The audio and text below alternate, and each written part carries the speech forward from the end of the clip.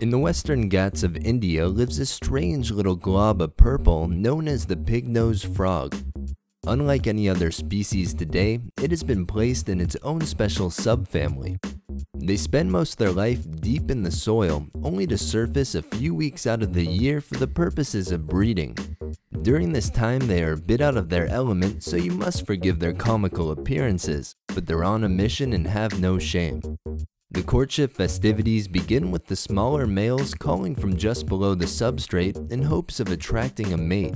When two lovers finally meet, the male will hitch a ride on the female's back to a suitable spot and help deliver her eggs.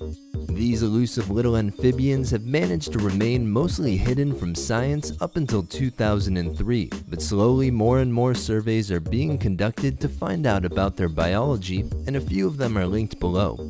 Once again, thanks for tuning in, and giddy up.